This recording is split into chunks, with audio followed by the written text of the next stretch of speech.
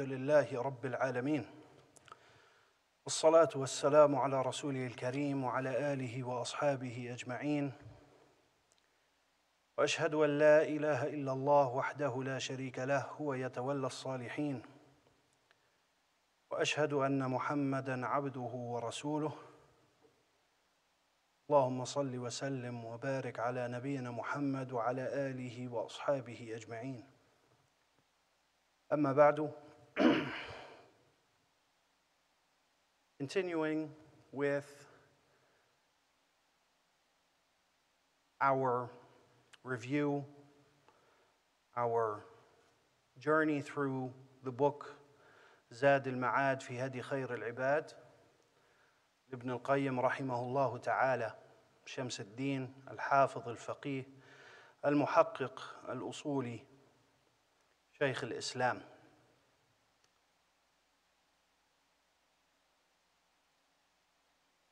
اسم الكتاب زاد المعاد في هدي خير العباد. زاد المعاد اقتباسا من قول الله تعالى: وتزودوا فإن خير الزاد التقوى. فمثل لنا ربنا سبحانه وتعالى مسيرتنا في هذه الدنيا إلى الآخرة مثل المسافر الذي هو يرتحل إلى الله ويرتحل إلى منتهاه، ولا بد للإنسان أن يتزود لسفره. فقال تعالى: وتزودوا فإن خير الزاد التقوى. تزودوا بما لا بد لكم منه في سفركم، وخير ما تزودون به هو تقوى الله سبحانه وتعالى، وهو الزاد النافع في الآخرة. فقال ابن القيم: زاد المعاد، المعاد اللي هو يوم القيامة، زاد المعاد في هدي خير العباد، إشارة إلى النبي صلى الله عليه وسلم، فهو سيد ولد آدم كما صح عنه ذلك عليه الصلاة والسلام. ونحن نتزود للقاء الله بالتمثل برسول الله صلى الله عليه وسلم، فإن لنا فيه أسوة حسنة لمن كان يرجو الله واليوم الآخر. من كان لا يرجو الله واليوم الآخر وكان يرجو الدنيا وحطامها، فإنها لا تنفعه مماثلة النبي صلى الله عليه وسلم في كثير من اختياراته، وإنما ذلك لمن كان يريد الله ويريد الدار الآخرة، فإنه خير أسوة إلى النجاة في ذلك اليوم والرضا والإرضاء. فاسم الكتاب زاد المعاد في هدي خير العباد، وذلك أن موضوع الكتاب موضوع واسع. الحقيقة قلما وجدت في حياتي في المكتبة الإسلامية كتاب شامل حافل جامع يستوعب ما استوعبه كتاب زاد المعاد. هو كتاب عظيم، وكان مرجعاً بعد تأليفه لمن بعده، ومن جاء بعد ابن القيم وكتابه زاد المعاد فإنه عائل على ابن القيم في كثير من المسائل، حرر ونقح وحقق وجمع، وكاد أن يجمع السنة كلها. ويمنعنا أن نقول جمع السنة كلها أنه لا يجمع السنة كلها إلا نبي، كما قال الشافعي رحمه الله: من زعم أنه جمع السنة كلها فقد كذب، يعني أخطأ. يقول الشافعي: لا يجمع السنة كلها إلا نبي، هكذا يقول. رحمه الله تعالى ورضي عنه، فكاد أن يجمع مسند الإمام أحمد وكان يحفظه. والعجب العجاب أنه نقل من أكثر من 200 مرجع في هذا الكتاب، وألفه في سفر. يعني ألفه من إيش؟ عن ظهر قلب، 5 مجلدات عظام فيها بغية من يريد التعرف على رسول الله صلى الله عليه وسلم. فالكتاب يبتدئ بذكر ما تعلق برسول الله صلى الله عليه وسلم من أسماء أزواجه وأسماء عائلته وأسماء بناته وبنيه وأسماء دوابه وأسماء حراسه وأسماء مؤذنيه، ثم شرع في ذكر سنة النبي صلى الله عليه وسلم بالأركان ال5: الصلاة والزكاة والصوم والحج. ثم ذكر كثيرا من المسائل التي تتعلق بالآداب، آداب الكلام وآداب الألفاظ، وكيف يكون لغة الرسول صلى الله عليه وسلم ولغة أهل الإيمان الذين قد اغترس في قلوبهم بيان القرآن. ونحن الآن في هذا، في المسائل التي تتعلق بالألفاظ، ما يسوغ للإنسان أن يتفوه به وما لا يسوغ. والنبي صلى الله عليه وسلم ذكر أن الله تعالى لا يحب، والمؤمن لا يكون بذيء اللسان ولا يكون حاداً في كلامه في غير موضعه، فإن الأصل الرفق، والشدة لها محلها، لكن هذه المحال قليلة. والنبي صلى الله عليه وسلم نهى عن الألفاظ البذيئة، وكنا عن كثير من المسائل والألفاظ التي أراد أن يوصل معانيها دون أن يتلفظ بها. وكذلك فإنه نهى صلى الله عليه وسلم عن استعمال الألفاظ الحسنة في غير مواضعها. عندنا أولاً استعمال الألفاظ البذيئة، والحث على استعمال الألفاظ الطيبة، ثم جاء في الأبواب التالية النهي عن استعمال الألفاظ النقية الطيبة في الأشياء البذيئة، وإنما يسمي الإنسان ما يسميه باسمه المستحق له. قال ابن القيم رحمه الله: كان صلى الله عليه وسلم يكره أن يستعمل اللفظ الشريف المصون في حق من ليس كذلك. قال: وأن يستعمل اللفظ المهين المكروه في حق من ليس من أهله.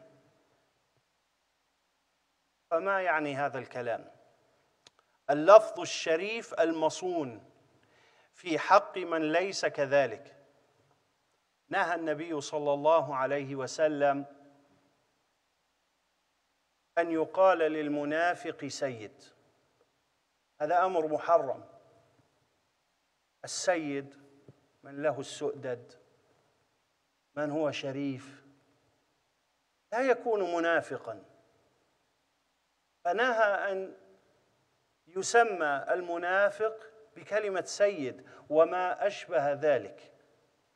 كل هذه الألفاظ التي يتداولها الناس لا بد أن نصون هذه الألفاظ الشريفة، حتى إذا استعملناها كانت لها أثر. فمثلا كلمة شيخ، شين يا خاء، هذه المادة في أصل لغة العرب مادة تدل على العظمة، تدل على العظمة، ومن ذلك الخشية. الخشية هو الخوف من عظم المخوف. يعني إيش الفرق بين الخوف والخشية؟ إنما يخشى الله من عباده العلماء، يعني ليس إلا العلماء يخشون الله. ما يعني ذلك؟ أصل الناس أو أصل الأشياء في هذه الدنيا أنها في بادئ أمرها مخوفة، فإذا كان تعرف الإنسان عليها واقترب منها زال كثير من ذلك الخوف. يعني كثير من الناس يخافون البحر، كثير من الناس يخافون أسماك القرش مثلا. فإذا كثر مباشرة الإنسان للبحر وكثر مباشرة الإنسان لهذه الأسماك المخيفة فإن ذلك يزول، وتجد الناس يسبحون مع هذه الأسماك ويلمسونها ويركبون على ظهرها وهكذا. يعني هذا طبع الإنسان، أنه أول ما يتعرف على الشيء بيكون خايف، فإذا تعرف عليه ماذا حصل؟ زال كثير من ذلك الخوف، صار أمرا معتادا. وذلك العكس في حق الله سبحانه وتعالى.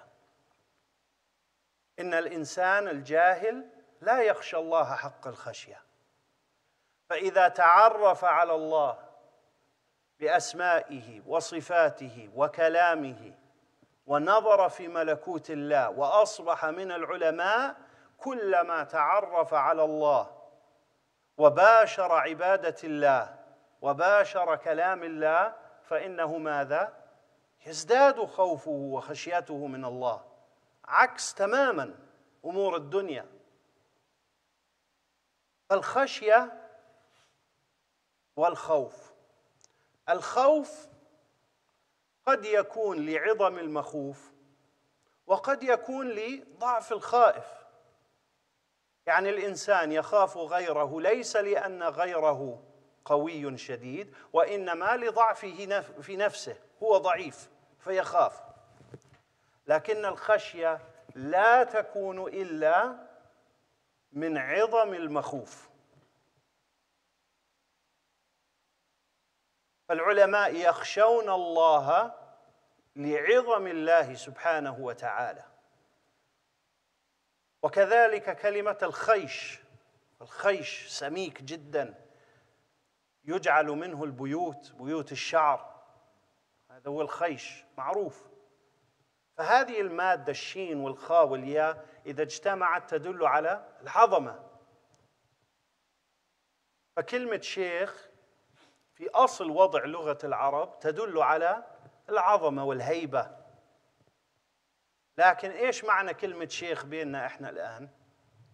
ما لها معنى، لأننا أكثرنا من استعمالها. كل واحد يا شيخ فلان شيخ، والله الشيخ الفلاني الشيخ الشيخ الشيخ، أصبحت كلمة شيخ ما لها معنى أصلا. إذا قيل للإنسان شيخ لا يعني شيئا، بكثرة استعمال هذه الكلمة، ولأننا أسمينا بها من ليس حقا لهذه الكلمة، فأصبحت الكلمة لا معنى لها بين الناس. وللأسف صار ذلك في كلمة الشيخ والحافظ والعالم وحتى العلامة. واحد بيجي بخطب لنا خطبة حلوة هيك نقول والله علامة. أسأنا استعمال هذه الكلمات. صار الآن إذا بدك تصف واحد بالعلم الرزين ما نستعمل هذه الكلمات التي هي من كلام السلف ومن كلام العلماء، الفقيه العلامة الشيخ العالم، وإنما نقول ماذا؟ دكتور. إذا صار دكتور هذا وصل القمة، كلمة مستوردة، كلمة مستوردة. وأنا لا أقول أن هذه الكلمة ليست جائزة، ولكن أسأنا استعمال هذه الكلمات فأصبحت لا تعني شيئا بيننا.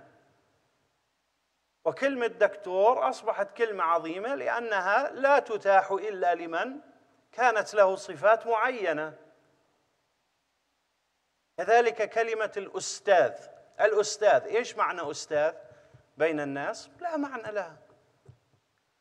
لكن العلماء في تاريخ الإسلام الذين وصفوا بكلمة الأستاذ قلة قليلة، منهم ابن خزيمة رحمه الله الحافظ. كثير من الناس لا يدري أصل هذه الكلمة. كلمة الأستاذ في لغة العلماء لا تطلق إلا على من أتقن 14 فناً. إذا أتقن 14 فن من فنون الإسلام، الفقه والحديث والقراءة والنحو والصرف، إذا أتقن 14 فناً يقال له أستاذ. لذلك إذا قرأت في كتب التراجم، كتاب سير أعلام النبلاء للذهبي وتاريخ الإسلام للذهبي وهذه الكتب التي تعتني بتراجم العلماء، تجد كلمة الأستاذ قليلا نادرة، وإذا أطلقت على أحد العلماء كانت منقبة. لكن كلمة أستاذ الآن شو معناها؟ ما لها معنى لكثرة استعمالها بين الناس ووضعها في غير موضعها. فلا بد للإنسان أن يصون هذه الكلمات.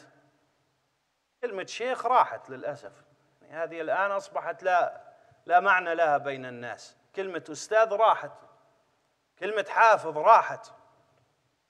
كان الإنسان في وقت من الأوقات في تاريخ الإسلام لا يطلق عليه كلمة حافظ إلا إذا أتقن 100,000 حديث حفظا. إن حفظ أقل من ذلك لا يقال له حافظ. الحافظ من أتقن وحفظ 100,000 حديث عن ظهر قلب يقال له حافظ. ولا يقال لحافظ القرآن حافظا، وإنما كان يقال له مقرئا قارئا. الآن القارئ أي واحد بيقرأ القرآن وله هيك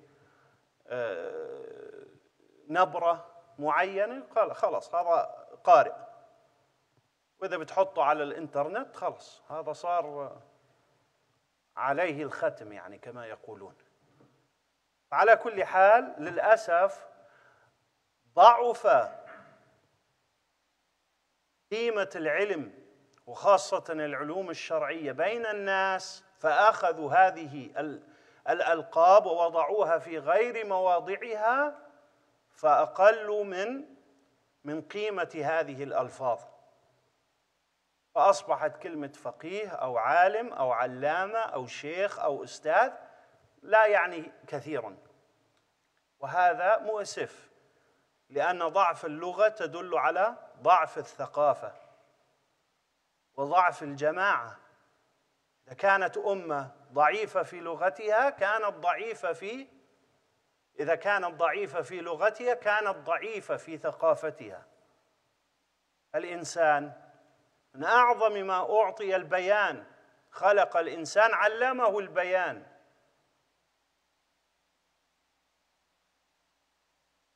فهذه الألفاظ لا بد أن نصونها، لا نستعمل الألفاظ الطيبة المصونة المادحة في غير مواضعها.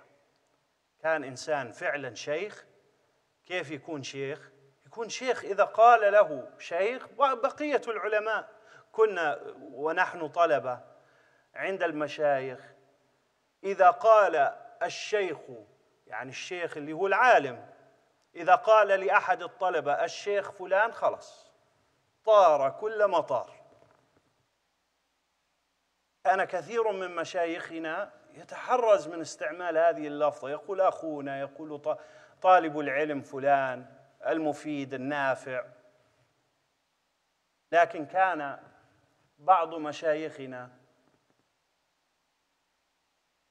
على سبة المثال كان كثير من المشايخ يضعون المقدمات في الكتب، منهم من أكثر في التقديم لطلبته الشيخ مقبل الوادعي في اليمن رحمه الله، وكان إذا وضع في المقدمة وأشار إلى المؤلف بكلمة شيخ خلص، هذا الآن أصبح عظيما بين أقرانه. كانت نادرة، كلمة نادرة يسعى إليها كل ساعة، لكن للأسف كلمات ليس لها كثير قيمة بين الناس الآن.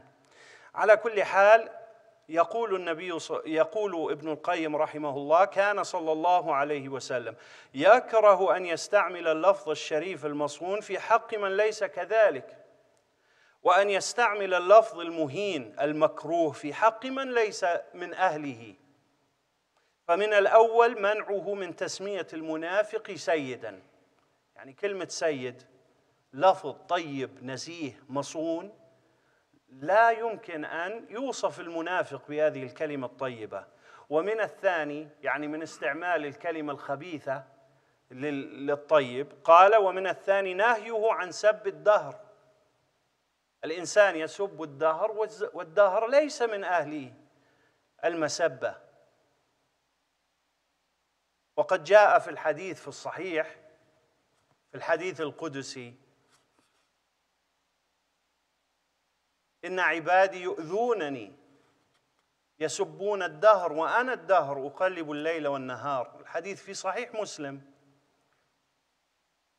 على كل حال، قال الله تعالى: الخبيثات للخبيثين والخبيثون للخبيثات والطيبات للطيبين والطيبون للطيبات. يعني الألفاظ الطيبة النقية لأهلها، والألفاظ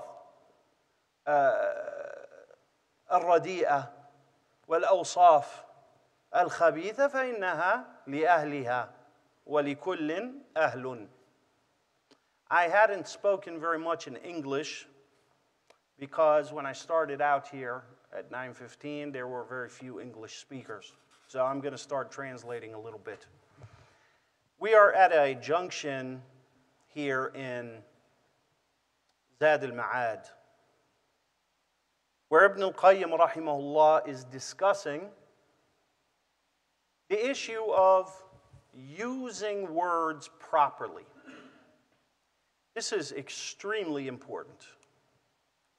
First, last week we discussed what words to use and what words not to use, right? A general prohibition of using words that are lowly, that are profane, that are vulgar, and a general encouragement to use words that are sound and eloquent and so forth. Now we come into a very unique chapter, which is a chapter that honestly is hard, you'd be hard-pressed to find in another book. And that is the issue of not only using proper words and not using words that are improper, but also using those words to properly describe what it is you are describing. And not overusing words. Because when we overuse words, what happens? We render them meaningless. Right? What makes a pearl valuable? Its rarity. The fact that it's rare. If pearls were everywhere, they would not have much value. If diamonds were everywhere, as useful as diamonds are industrially, if they were everywhere, they would not have much value. What makes these things valuable is their rarity, the fact that they're rare. And so, words are very similar. It is not permissible, not the Sunnah of the Prophet ﷺ, to use words that are good and clean and pure to describe things or name people that are not according to those names. So for instance, the Prophet ﷺ in Sunnah Abi Dawood prohibited that a person refer to a hypocrite as Sayyid. Sayyid in the Arabic language means someone who is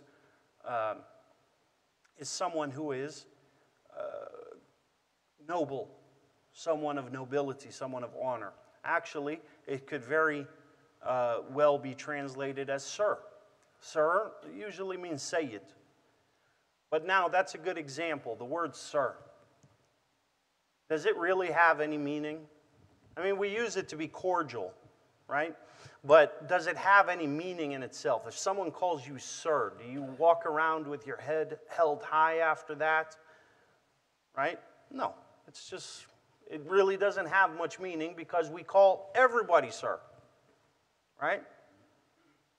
So what happens when we overuse a word improperly? We render it less rare. And when it is rare, when our words are saturated with it and it's not rare and it's not unique, it has very little meaning. Right? So for instance, in Islamic titles, there are names such as Ustad and Hafiz and Sheikh. These words have very little meaning now because we overuse them. Pretty much anyone who has a beard, wears a thobe, we'll call him Sheikh, right? Anyone who memorizes the Quran or memorizes a portion of it will probably refer to him as Hafiz. Right? Ustad is anyone who stands in front of a class. We call him Ustad. But these words, in the history of Islam, the way that the scholars use these words traditionally, actually are words that are extremely noble. So the word Hafiz would never be used for anyone who has not memorized at least 100,000 narrations. This person, that is the bare minimum criteria to be referred to as a Hafiz. The word Ustad was extremely rare in the history of Islam when referencing scholars because it was so difficult to reach that level. It's mentioned that a person must perfect at least 14 independent sciences in Islamic disciplines to be referred to as Ustad. And it was used to refer to scholars such as Ibn Khuzaymah, the great muhaddith, right? Likewise, the word Sheikh. Sheikh was a word that would articulate immense respect and nobility. It has very little meaning now because these words have been overused. When we overuse words, or when we overemphasize, what happens is our words, our speech becomes weak. And weak speech and inarticulate speech articulates weakness in mind. The stronger a person's speech is, the better they are able to speak. The more articulate they are, this articulates intelligence. And a lack of good speech and proper articulation, this communicates a lack of thought and a lack of intelligence. And a people will become more and more weak.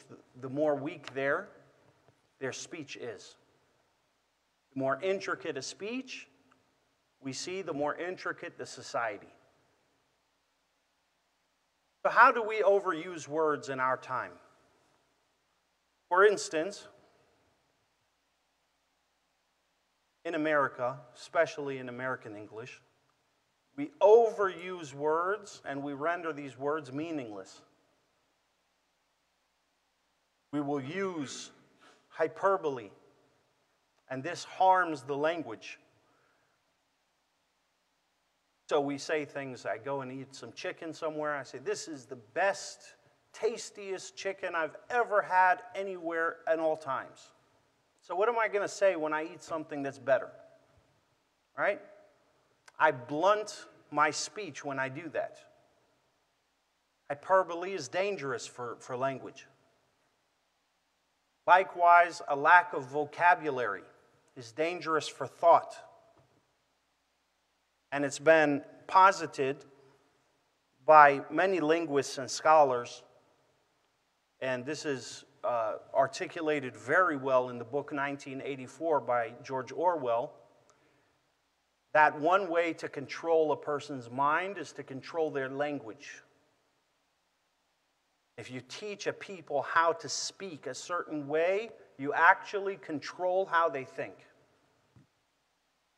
And by limiting a person's speech, you will limit a person's intelligence and freedom of thought. And that's actually very accurate. And in his book, 1984, he basically mentions a scenario where the government wishes to be overbearing and controlling of every little thing that each person does. And so one of the ways that they do this is they take the dictionaries, which basically is the sum of all vocabulary in any particular time, and they start to change the words and take away the richness of the English language. And so a dictionary that would have 50,000 words, they trim it down to 40,000. They trim it down to 30,000. They trim it down to 20,000. To where people are no longer able to articulate depth, right? They're not able to articulate shades of meaning. And this will limit their free thinking. They'll no longer be able to think and express and put their finger on those feelings that they have. This is extremely dangerous. And I'm not sure if there's ever been in the history of humanity a time when language is most weak amongst people in general than the time we're living in. And we can thank social media for that, and we can thank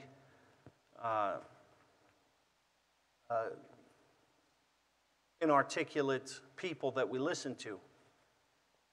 So the presidential debates in the time of Lincoln, 7 years ago, these were at a college level.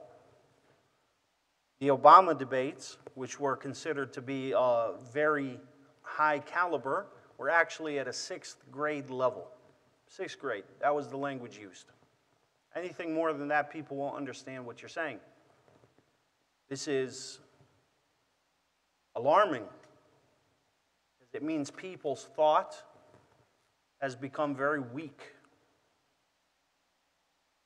And the average person can speak and read at about a 5th or 6th grade level in America. This is seriously disturbing information. And it is unacceptable for the Muslim to submit his mind and his free thought. This is one of the most important things and gifts that we have been given by Allah subhanahu wa ta'ala, that the Quran has freed our minds from the bondage of false authority. The Quran, the Sunnah, has taught us to liberate our thoughts, to question authority, to think for ourselves. And it's expanded our minds all the way to the cosmos, the Quran. However, spelling is atrocious in our time. Words are overused to the point that in order to exclaim things, people are resorting to profanity, right? من الأمور التي لا بد أن ينتبه لها الإنسان ليس فقط ما يقوله وإنما ما يجعله بقوله في أذهان المستمعين. كيف ذلك؟ الإنسان إذا قال قولا العبرة ليس بما يقول وإنما العبرة بما يفهمه السامع.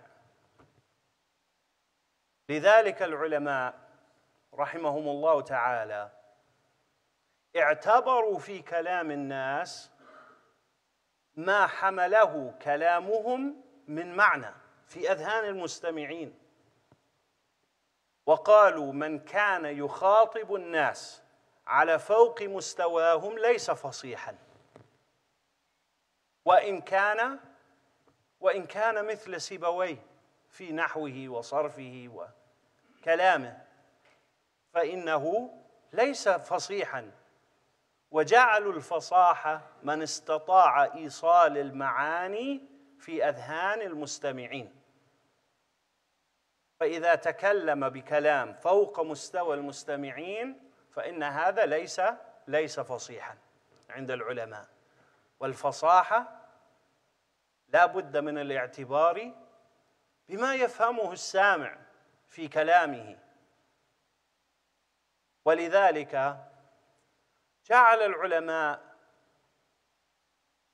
من الكفر سب، وهذه منتشرة بين الناس، وأذكرها لانتشارها بين الناس خاصة في أهل الشام، في أهل فلسطين، وانتشر بين الناس للأسف في الأجيال الجديدة سب الدين، سب الرب، سب الإله. هذه ظاهرة مقيتة مشينة. فعدل عن ذلك بعض الناس، وبدلا أن يسب الدين مثلا يسب التين، تسمعون هذا؟ أو يسب الديك. العلماء كفروا من قال ذلك، يعني اللي بيسب التين مثل اللي بيسب الدين سواء بسواء في كتبهم. لماذا؟ لأن العبرة ليس باللفظ وإنما العبرة بالمعنى الموصل إلى المستمع. هو الإنسان لما بيسب التين قصده إيش؟ قصده الدين، وهذا الذي يفهمه المستمع. فمن ذلك إيصال هذه المعاني إلى المستمع من الكفر. هذه أمور وألفاظ بحثها العلماء رحمهم الله في كتب الآداب وآداب الكلام، وكفروا من سب التين وسب الديك. أنا ما بقول يعني كل من حكى هذه الكلمة روح كله أنت كافر، هذا غير المقصود، وإنما المقصود هذا العمل عمل كفري لا يجوز للإنسان. وكذلك ما يفعله الناس من الحلفان، إذا أراد أن يحلف كذبا يقول بدل والله يقول واللاط، بس يقولها سريع هيك عشان الناس احلف واللاط. هذه منتشرة عندنا. أنا ما أدري في المناطق الأخرى والدول الأخرى، بحكي عن دولتي عن بلدي. كان أعمامنا هيك يسووا فينا كمان وإحنا صغار، احلف بدك تأخذني واللاط، بعدين ترجع تقول له يا عم أنت قلت، قال أنا ما قلت واللاط. ماشي؟ هذا من الحنث، حنث في حلفانه، لأن المعنى سواء. هذه أشياء لا يجوز للإنسان أن يتفوه بها، وهذا مقصد هذا الباب من هذا الكتاب العظيم، والله أعلم. Another issue is when we discuss speech. When we discuss speech, it's not only what you say and the words that you use, but it's also the meaning that is understood by the listener. This is ultimately what a person will be judged for. A person will be ultimately judged based on the meanings that are articulated, not necessarily the sounds that a person makes. The meanings that are articulated, this is what's intended by speech. So for instance, we have this very hypocritical way of censoring speech. So if you're watching a program, for instance, right? You're watching a program with subtitles, and they will say something profane, use some kind of profanity. And in the subtitles, it will have like the first letter, and then the rest will be, stars or, different symbols and different characters, right? And this is censoring. That is the same as just saying it, because that's what we understood when we read it. Correct? That's exactly what we understood. You might as well write it out. As a matter of fact, leaving things to people's imagination could actually be worse than outright saying things. Let me give you an example. A person doesn't want to backbite someone. لا يريد أحد أن يغتاب غيره. وبدال ما يحكي ما فيه يقول الله يعينه هذا بلاش أكلها. بلاش أكلها. اسمع، شو بصير في فكر الإنسان؟ بيطير على أبعد المطارات. يذهب ويجيء. لو قال ما يقصده لكان أهون من أن يفتح المجال للسباحة في هذه المعاني. فهذا قد يكون شرا من الغيبة البواحة.